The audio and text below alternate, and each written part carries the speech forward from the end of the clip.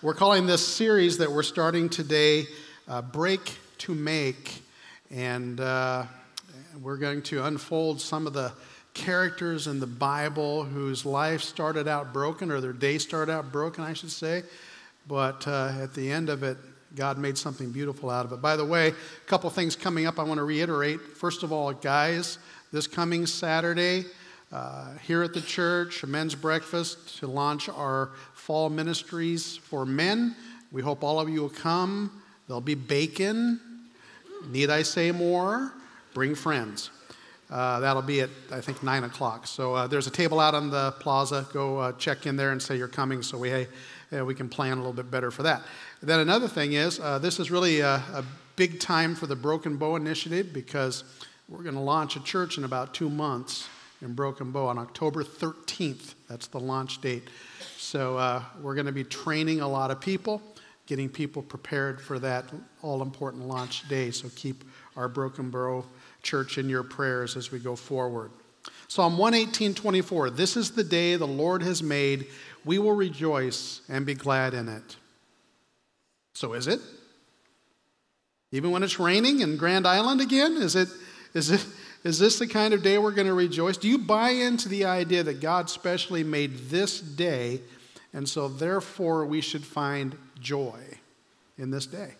I mean, there's the special days, you know. There's those days we'll never forget, the day that you experience something first, the first kiss, your first ride on a roller coaster, the first time you were moved to emotion by some great moment. Maybe it's the day that you or one of your children made a team, or it could be the day you graduated, or it could be the day that she said, I will, or it could be the day that you said, so will I. There's the day that your children are born. That's a great day. That's a day that we have no problem saying, Lord, you made this day. But then there's those other days. Not the make it days, but the broken days. The doubt days, the depressing, the death, the divorce days. Like, you know how Pinterest is a wonderful thing. Sometimes we need pictures, it really is. So I found some pictures. You know what's a bad day when? Look at these. Ram tough. That's all I have to say about that. You know it's a bad day when, oh yeah, those of us who live in Grand Island always have to drive a long way to get to a zoo. This is a bad day. Okay, you know it's a bad day when, yeah. They say paint makes everything look new. Not that. You know it's a bad day when, I have no words for that. You know it's a bad day when, it's not that day, it's the day after that when you walk into the break room. That's when it's a really bad day. Okay, you know it's a bad day when, now you got to notice over Dale Ziegler's left shoulder is his older brother. You see it? Can you say the Revenant? This is the day that the Lord has made. I will rejoice. That's what we're going to talk about over the next several weeks. This series is about bringing together all the days and seeing the redeeming power of God to take brokenness and make something out of it. And so let me begin at a pretty broken moment. It's the moment when Jesus found himself on a cross, and there were others there with him. And I want to call today's message From Shame to Mercy. And let me read from Luke chapter 23, verse 32 and following. You'll be familiar with this. 2 other men, both criminals, were also led out with him to be executed. When they came to the place called the Skull, they crucified him there, along with the criminals, one on his right and the other on his left. Jesus said, Father, forgive them, for they don't know what they're doing. And they divided up his clothes by casting lots. The other people stood watching, and the rulers even sneered at him. They said, he saved others. Let him save himself if he's God's Messiah, the chosen one. The soldiers also came up and mocked him. They offered him wine vinegar and said, if you're the king of the Jews, save yourself. One of the criminals who hung there hurled insults at him. Aren't you the Messiah? Save yourself and us. But the other criminal rebuked him. Don't you fear God, he said, since we are under the same sentence. We are punished justly, for we are getting what our deeds deserve. But this man has done nothing wrong. And then he said, Jesus, remember me when you come into your kingdom. And Jesus answered, truly I tell you, today you will be with me. You'll be with me in paradise. Do you remember the day when you realized, if you have had that day, that God's unmerited grace, that you can have it, that his mercy is for you? The moment when you realize that God loves you not because of you, but because of who God is. Do you remember that day? Have you had that day? Last Sunday, 17 people walked into this baptistry on a day that I hope you'll never forget. And I don't think even one of those folks came that day thinking this would be their day. But God spoke to their heart. God whispered to them, today's your day. I had a day like that. I can't remember the date, but I do remember the year and the month. It was July of 1979. And it was just like every other day in a string of bad days. It started out as a bad day for a bad, bad man. And I'm going to be honest with you because we're in church. And if you can't be honest with people in church, then quite frankly, what are we doing in church? So anyway, people get the wrong idea about preachers. So some people tend to assume that the guy on the stage kind of lives and talks and thinks like he does on stage, right? So it's kind of this up there kind of view of the preacher. So I was in the store the other day, and I hadn't shaved for a day. It was my day off. I had a ball cap on. I had an old T-shirt and cargo shorts on and flip-flops. And I walked down this aisle, and I saw somebody from our church coming right at me, and she didn't recognize me, which I love. And I said, hey, how are you? And she looked at me, and she was startled, and she said, you're not up there. Yeah, you're right. I'm not up there, and you need to know that right now. You look normal, she said. Well, preachers are normal, kind of normal. I don't know what you think about me. Frankly, I really don't care what you think about me. I care about what he thinks about me. But I can tell you that on July something or another, 1979, I was a bad man living out a string of bad days, maybe about 5 years of bad days. And the Scott Jones that woke up early on July 17, 1979 wasn't the same Scott Jones that woke up this morning to get here bright and early to preach at a church. I was waking up in the middle of the morning with a mouth that tasted like a combination of the Sahara Desert and a feedlot. I was waking up in the reality of what another day looked like for a bad man making bad decisions. And let me tell you what it delivers. You will not be surprised. It delivers shame. And honestly, I really had no hope whatsoever when I woke up that morning that morning would be any different than any other. But the worst day of my life didn't begin on that morning. It began maybe 5 years earlier when I started making really bad decisions.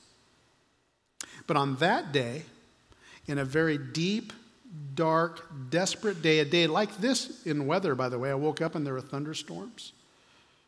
On that day, the worst day of my life didn't end that way. It became the best day of my life because there was mercy.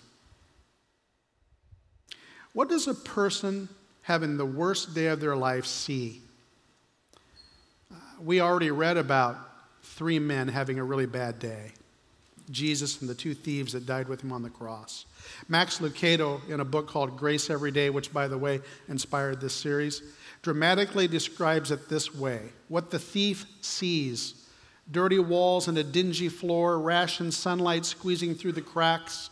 The prison is shadowed. his day more so. Rats scurry through the corner holes. He'd do the same if he could. What the thief hears, soldiers' feet shuffling, a prison door opening, a guard with compassion of a black widow spider. Get up, your time has come. What a thief sees. Defining faces lining a cobblestone path, men spitting in disgust, women turning in derision. As the thief crests the top of the hill, a soldier yanks him down. Another presses his forearm against a beam and braces it with his knees, and he can see the other soldier reach for the mallet and a spike. What the thief feels: pain, breathtaking, pulse-stopping pain, every fiber of his body on fire. What the thief hears: groans, moans, death, his own. Soldiers grunt as they lift the cross. The base thuds as it falls into a hole. Pain, death, he sees them, he hears them. But then the thief hears something else. Father, forgive them, for they don't know what they're doing. A bad man on a bad day hears Jesus pray on a Roman cross. Now, if you were him, how would you respond to that? Here's what most people do in their worst day, in the day of their darkness. Most people mock God. They really do. That's one of the two men who were crucified with him did. It says in verse 39, one of the criminals who hung there hurled insults at him. Aren't you the Messiah? Save yourself and us. Now, remember, he was in the exact same place as Jesus. He had been shamed. He had been nailed to a cross. He looked over at Jesus, and just like everyone else there, he hurled slander. It says he railed abuse on Jesus. He yelled, I thought you were the one. Save yourself. Save me. He didn't believe that Jesus was God's Messiah. His tone was bitingly sarcastic, demeaning. Save yourself. Save us. See, both of the thieves on the cross, they cried out for salvation. This guy didn't mean it. His heart wasn't there. He didn't believe that Jesus was God's Messiah. Now, here's the problem. When you turn your shame into disbelief and mocking God, it just crushes you as a person. Psalm 14:1 says, the fool says in his heart, there is no God. This was a fool on the cross. It says they are corrupt, they do abominable deeds. Shame will do that to you. Shame will make you bitter. It will make you unforgiving. You become always the victim of other people. It creates a life where you live it in regret. Here's a man who came down to the last miserable moment of his miserable life, and he hurled mockery at the only one who could do anything about it. One look at the cross, and we can see how serious God is about delivering us from our past. It says in the scripture, he was led like a sheep to the slaughter because of our rebellion, because of our shame and guilt. How do you think God will respond? Listen to me. How do you think God will respond to people who mock that? What will the Holy One do to those who treat the gift of grace with contempt? So you can choose on your baddest day to mock God. There's another choice you can make. You can just shame yourself. You can just live in shame. You know, I appreciate the honesty of the second criminal. He said in verse 41, we deserve this. And who can argue with that? I mean, we do argue with that, don't we? I mean, you look all around and you hear the constant denial of people, one person after another, who just sing the victim's song on life. Why me? Why me? You hear it in the supervisor's office. You hear it in the principal's office. You hear it in the counselor's office. You hear it in the banker's office. You hear it in the doctor's office. Why me? Why do I deserve this? But then, on the other hand, there are those who pile shame on themselves like it's their job. Looking back at an event or a choice or even an entire life, you just say, I've just blown everything. And it's the worst to live in shame, especially when you know that you really could have done something about it. The great thing about the past, or I guess the worst thing about the past, is that you look back and it's truthful. There's a lot of truth in the past, and it's hard to deny it.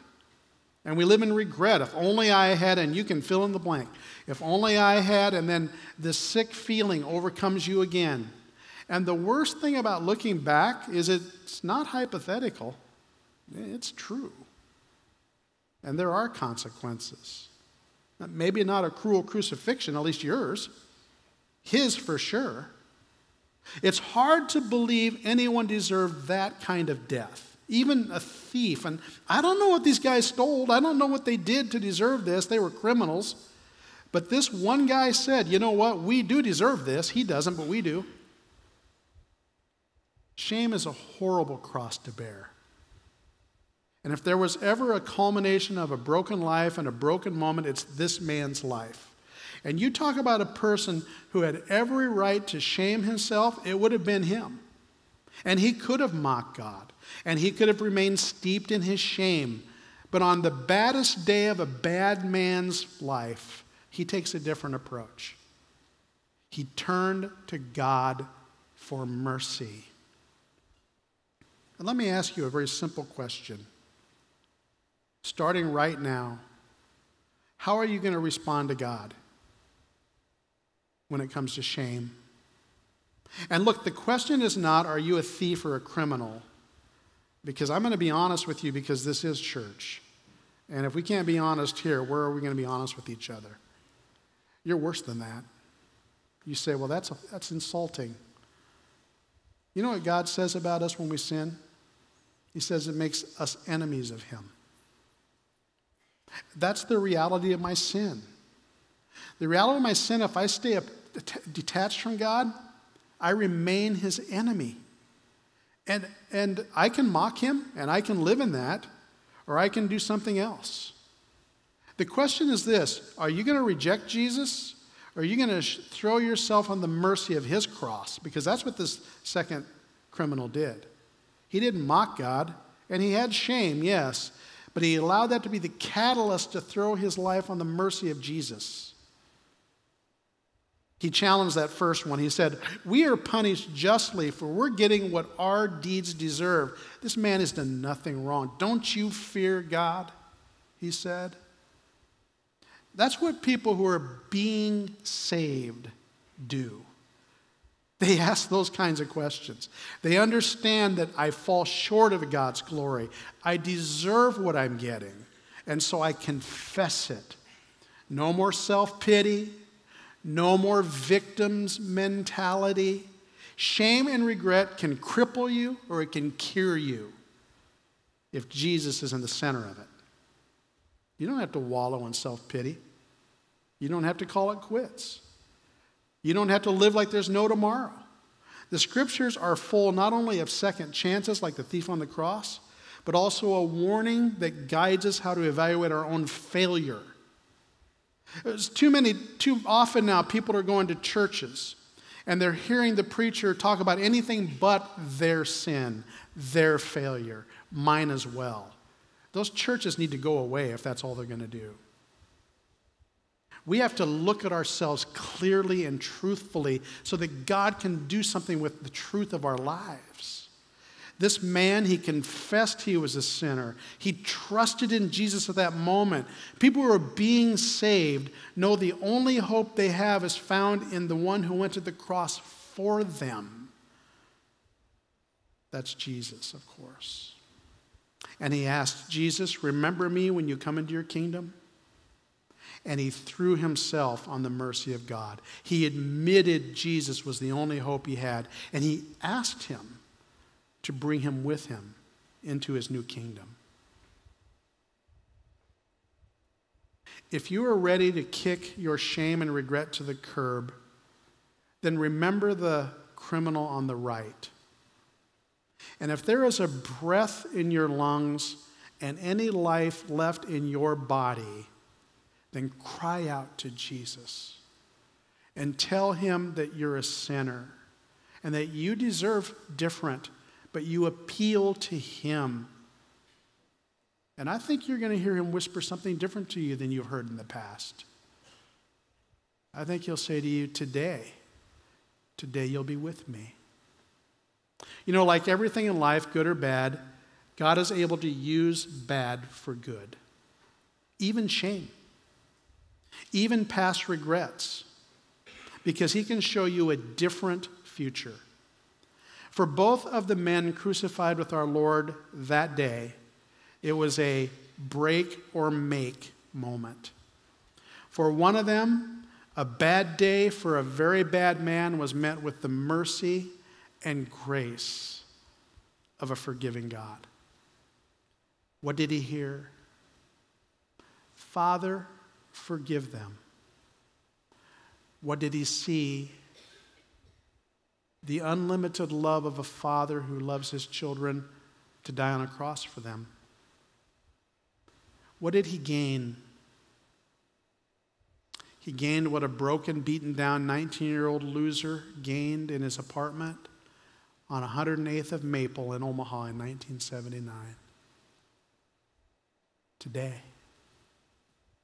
Today you will be with me. And so can you. He can take your shame and offer you something new. Mercy. Let's pray together. Lord, today, right now, immediately, no further disgrace, no more guilt, no more self-purging or shame-laden memories, no more of the accusations. You neglected me. You made the mistakes that deserve this. You made promises you didn't keep. Lord, today, let us hear something different. Let us hear you whisper over the screaming accusations. Today, you can be with me. Today, this day, through the pain, through the crucible, when others are nailing you to the post, and when your shame accuses you, will you take your shame and let him have it? Lord, we want to hear you say, the cross makes it different. My cross, the one that I bore, Jesus, let us hear the message. I took upon myself what you deserved.